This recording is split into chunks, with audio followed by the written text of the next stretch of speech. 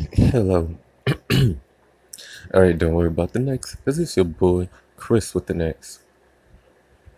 Alright, so I want to talk about the whole hashtag Justice for Junior. Alright, so for those who do not know who Junior is, he is a 15-year-old kid that got stabbed by these evil goons over mistaken identity. Why? Because there was a guy in the video. First of all, the little girl, high school girl, she wanted the train ran on her.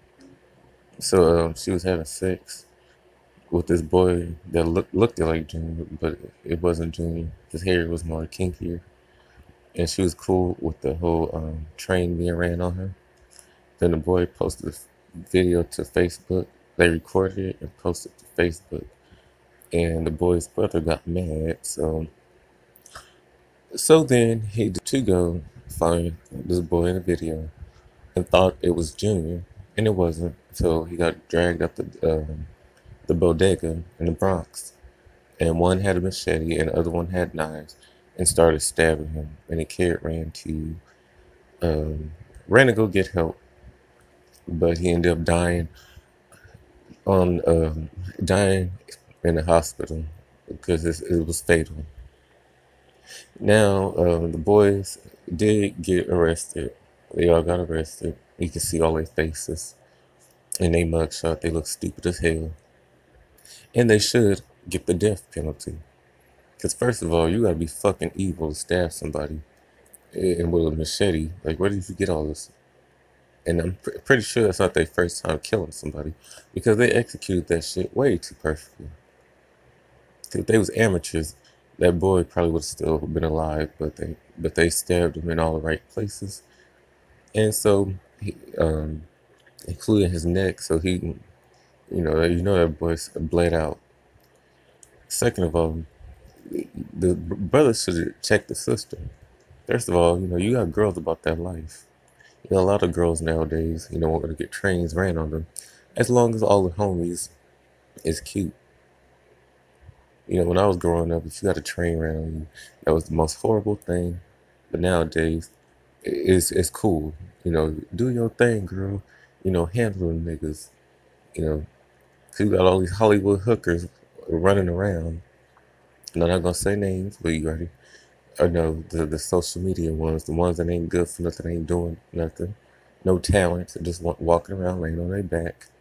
They be seen with different guys.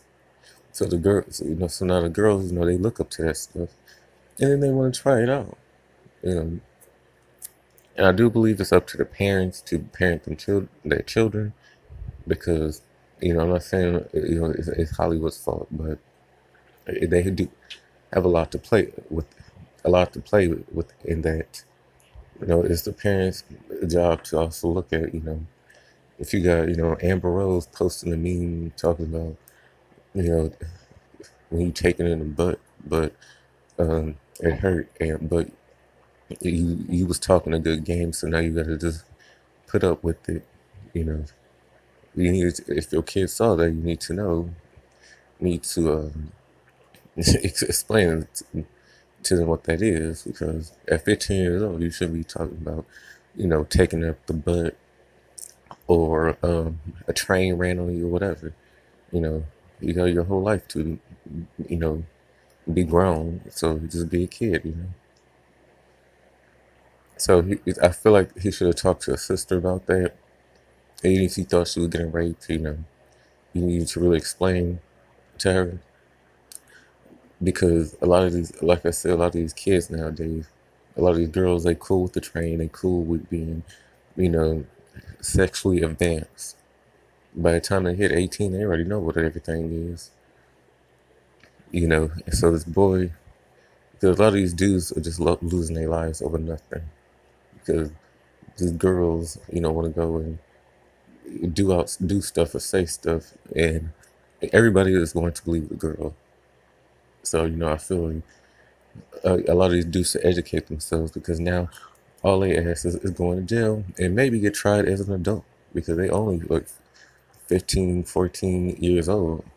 They'll be 18, soon. So again, justice for Junior.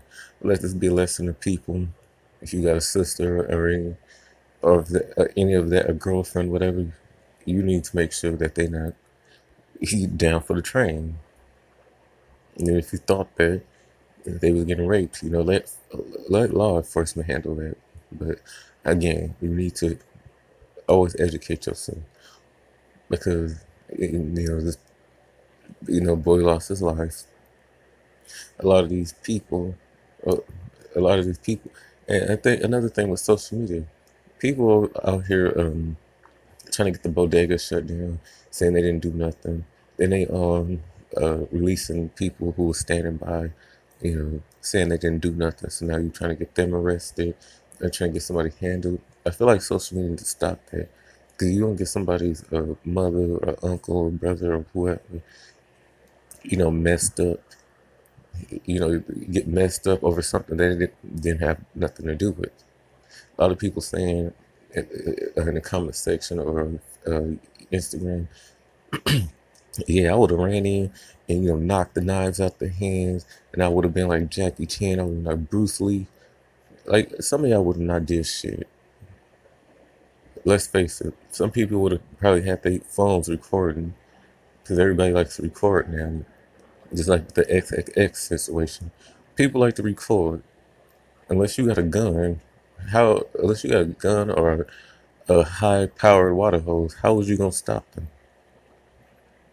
Because you don't even know what was going on. You don't even know what the situation is. Yeah, you probably, was you gonna risk your life for somebody that you didn't know? I mean, yeah, they could have done that, but I'm saying, you have to put yourself in situations that happen so quickly, because it could have been, a setup. So I hear it was a setup. Somebody set him up to go to the bodega. So, like, what would you do? You know, you just can't hold people accountable.